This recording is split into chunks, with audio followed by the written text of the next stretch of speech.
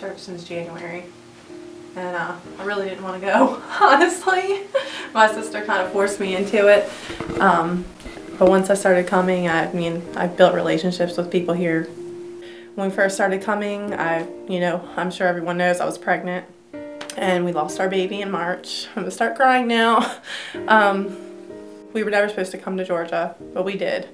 My sister convinced us to come to Good News. I didn't want to, but I did.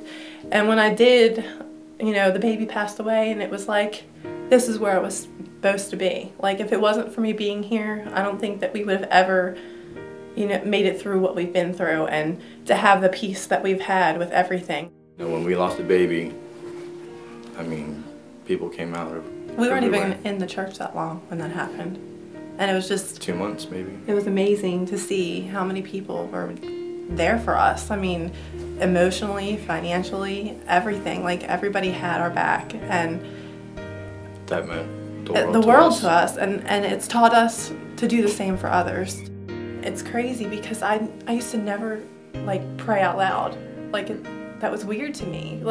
I couldn't find the right words. I felt like I wasn't worthy enough to pray out loud. And now I find myself at work, running into people and praying for them, and, asking them if they were okay. And I don't know what made me ask them that, but I did, and find out that they're in need. And we sit there and pray together in the middle of my work. And it was just, I can't explain it. Scott hasn't been to church in 16 years.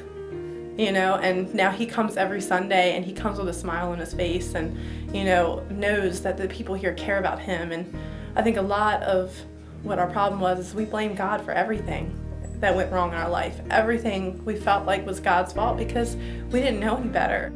I used to be like that a lot.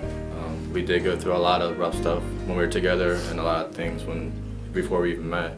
And no, she's right. I blamed God a lot. But then I sat in one of your classes, and you're like, no, God's the one who's the healer and the one that's there for you. There's the enemy. The enemy's out to get you. He's out to make things harder on you. And I was like, that's the simplest thing that explained. Why didn't I think of that? God's there, he's helping me, and the enemy, and not God, is the one who's there lifting us up and supporting us. And that was months ago, and that's every day I think about that. I think about the rough times that we went through, how we barely got by financially, or in our relationship, or at work. It's like, oh, we're so lucky, we're so lucky. We're not lucky. You can't have that much luck.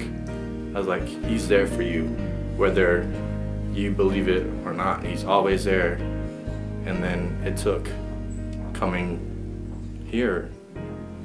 I was not 16 years out of church. I was lost. I like to think that we didn't find the church found us. Like I said, God just laid the path out, and we had no idea that it was happening, but it happened, and it was just perfect. I seriously don't know where we would be if it wasn't for the church, and to have the love that we have for Jesus Christ.